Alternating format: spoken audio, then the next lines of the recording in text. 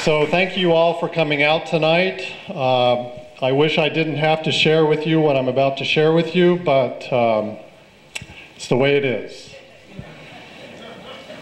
If you have follow-up questions, I'm going to be here, and also I have 3 of my colleagues in the back standing beside those maps, and they're just waiting to talk to you. It'll be Frank on the edge, Janet in the middle, and Jeff on the other side, left-hand side.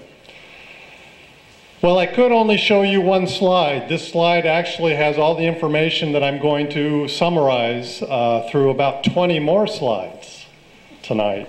So I'll just go through this quickly. We are looking downslope toward the east from above the lava flow as it looked this afternoon.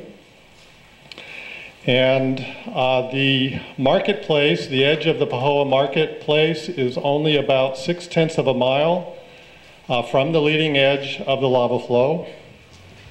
And in the past 2 days, the flow has indeed slowed down, as the mayor said, from over 300 yards a day to about 165 yards a day.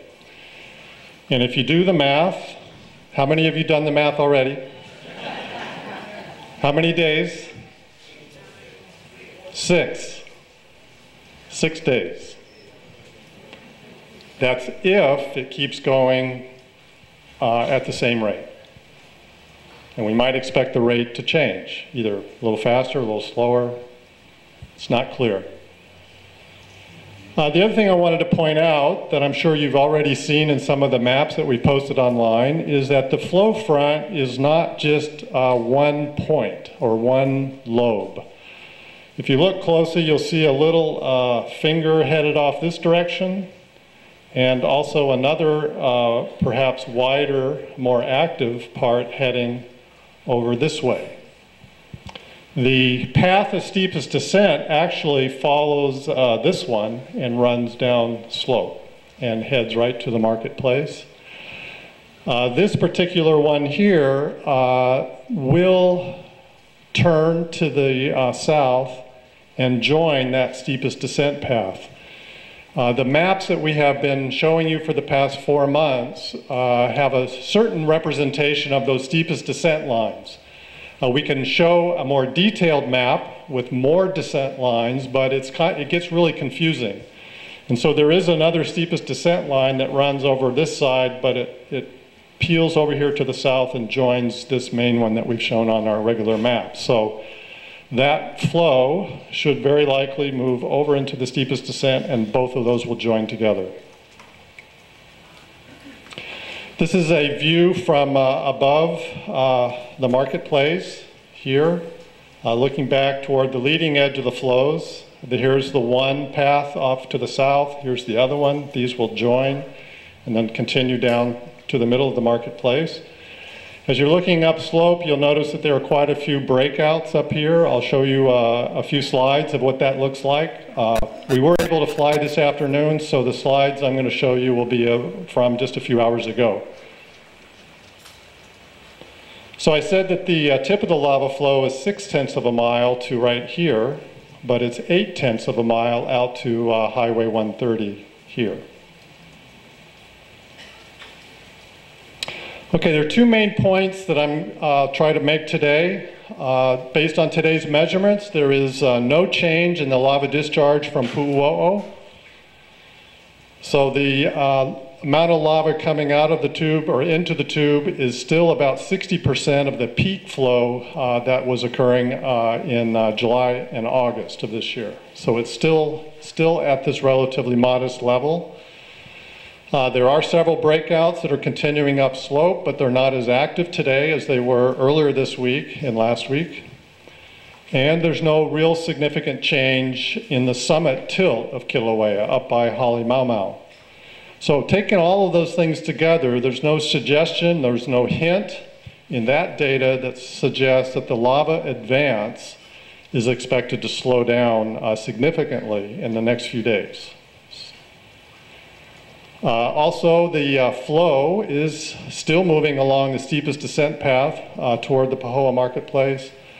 And once it reaches, if it reaches the marketplace, the exact path through the market is uncertain. even though the steepest descent path goes right through it, all that cultural development since those maps were prepared means that it's not very clear where the lava is going to go once it reaches the marketplace. But the overall topography is that the steepest descent path does continue across the highway and will cross Kahakai Boulevard in 2 locations before it continues its way down toward the ocean. And I'll show you a map of that. So even though the immediate concern is the Pahoa marketplace, if we look a little bit further beyond and where the path of those steepest descent lines go, that one particular descent line does cross Kahakai Boulevard in 2 locations. Okay, well, let's start up at Pu'uo'o. This is what the cone looked like today. Here's the main crater. The blue smoke that you see here is rising from skylights above the lava tube. And the main vent is located right here. So this is where the lava is welling up from below the crater of Pu'uo'o. It's entering into the vent and it's pouring directly into the lava tube that ends then pouring down the slope. We were able to make a measurement across the lava tube. The cross-sectional area of the lava stream has not changed in the past week. It's essentially identical to last week and even the week before. So there has been no change in the amount of lava pouring into the lava as far as we can tell. And so that means that the lava discharge is about 60% of what it was in August during the peak amount of flow. And that also means that right now there's about 420 gallons a second of lava pouring into the tube.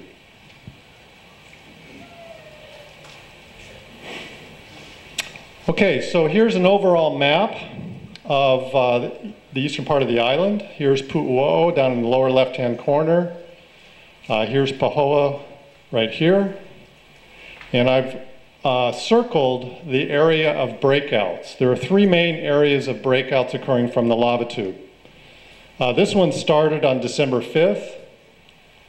This one just showed up in the past week. And this has been a persistent area of breakouts ever since the lava flow here moved past this area. This particular breakout is not very active today. This one started on December 5th, following a very sharp summit deflation trend. And like I said, it's not very active today. So I'll show you a few slides of each of these. So this is what this area of breakouts near Pu'uo'o looked like 2 days ago, looking through a thermal infrared camera. And Pu'uo'o is off back in the distance here. And you can see a number of lava streams out on the surface. And these are all small flows that are breaking out from the lava tube. But like I said, the observations today suggest that that breakout has really slowed down. So not as much lava is breaking out of the tube and going into that particular breakout. If we go a little further down slope, there is another breakout that's been active in this location. This is right along the crack system. Here's Pu'uo'o off in the distance. So we're some 6.5 or 7 miles from Pu'uo'o at this point. So lava broke out onto the surface and is flowing toward the north through the forest. And again, this one didn't seem to be as active today as well. So it's a very sluggish breakout from the crack system. So if we go a little bit further down slope, here the crack system is way up here. You see a little bit of smoke. Here's Pu'uo'o. Here is the first flow that came down through Pahoa in September and October. It's inactive now. And this has been the area of persistent breakouts for the past couple of weeks. And here is the lava flow that's moving now toward the marketplace. So I'm going to show you a little close-up view of what one of these little breakouts looks like back there. You can see a very chaotic surface on the active lava flow and a small little breakout here moving through the trees. The surface is very chaotic, is very typical of a Pahoa lava surface where inflation occurs in different parts of the flow. So a little bit further down from that location, this is what the surface of the flow looks like in this location where it's very, very narrow, less than 50 yards wide. So there is lava moving through this surface, although you couldn't tell it from just looking at the surface. You don't see any steam or any fume. There's no skylight there. But if you look closely, say for example, along this edge, you'll see a little sort of offset, a little cliff. And what's that? A what? Inflation. So it's evidence of inflation. So the lava flow came down through. As more lava comes in behind it through the conduit system, more of a lenticular shaped conduit, it forces the roof up. It inflates and it will break the sides of the lava flow. And you can see all kinds of little evidence of inflation features in here. So lava is moving through this relatively narrow part down to the flow tip here. This is the section with the very narrow flow right here. So if this flow keeps going, keeps traveling down the steepest descent path, that pathway looks something like this. And we're going to take a look at a series of maps that will show this more accurately. I just kind of penciled that in. But basically both of these little lobes will merge, continue flowing down slope, hit backside of the marketplace. It's not clear what's going to happen through here, where it might exit or cross the highway, but the basic topography is that the lava will then move down slope in that area. This line is very narrow. It's probably on that view only 50 yards or so wide, but lava flows can move and widen over time to 100, 200, 300, 400 yards wide. So that's kind of the big unknown here over time. How wide will the flow be and how wide of an area can be affected by this flow. Okay, so what I wanted to do is to show you a series of maps that illustrates the downslope movement of this new lava flow over time. But first I wanted to review where this lava flow is originating. Where is the source of the breakout from the lava tube? So this is just an orientation map here. Here's Pahoa, Highway 130, this line right here. The pink is the initial lava flow that moved down a slope from the crack system and moved into Pahoa. And this is a map as of November 24th.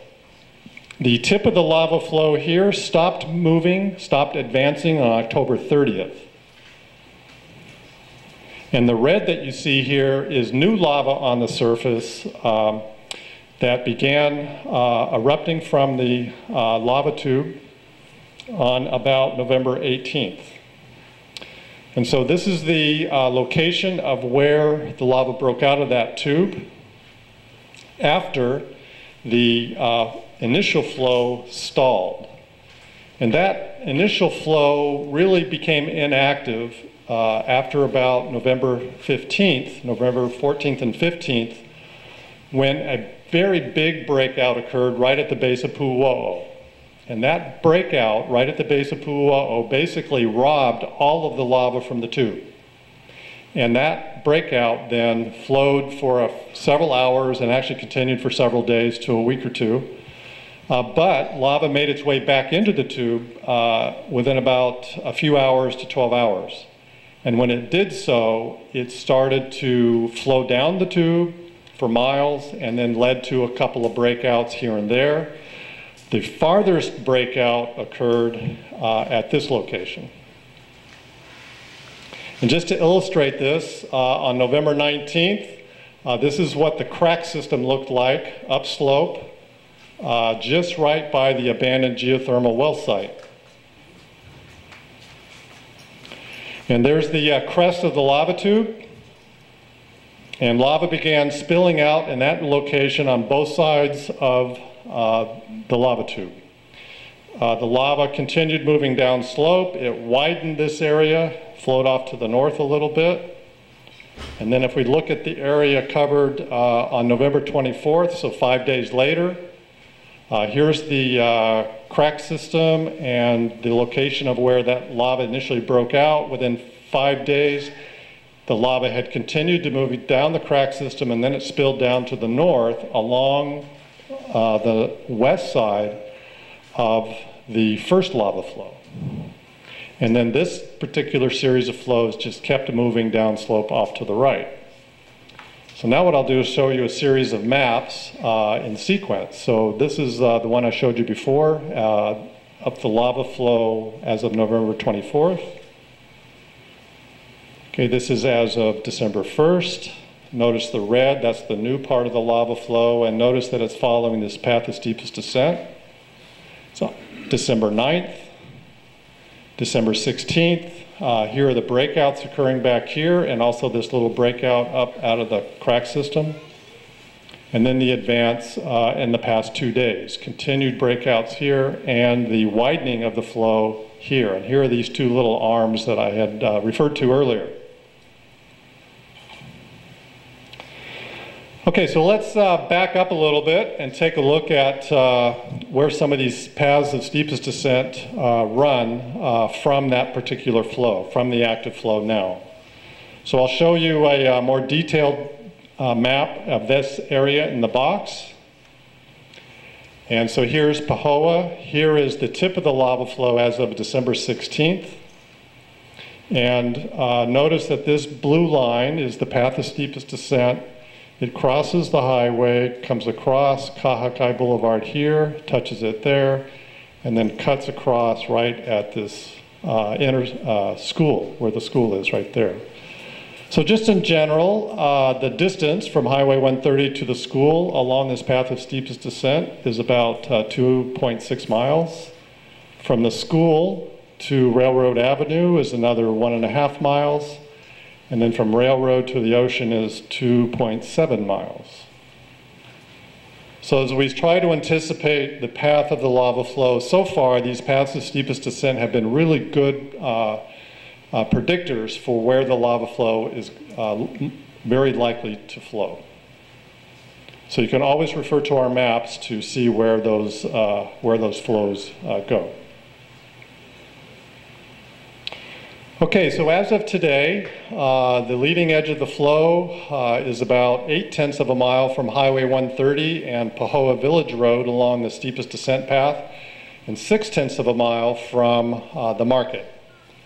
So if this new lobe steadily advances, as it did between November 24th and earlier this week, at this rate, 310 yards a day, that's about a 4 to 5 day travel time to the highway. If you look at the slower rate, which is what it has been doing the last 2 days, at 165 yards a day, we're looking at 8 to 9 days to the Highway 130. It's only 6 days or so to the edge of the marketplace at that slower rate. Okay, so just in conclusion, there's been no change in the lava discharge from Pu'uo'o, meaning there has not been a decrease in lava discharge from Pu'uo'o. That's the key thing we're looking for. The breakouts are continuing upslope. Those are breakouts robbed flow from the tube, but they don't seem to be as active today as they were earlier this week. So less lava seems to be escaping the tube today compared to earlier.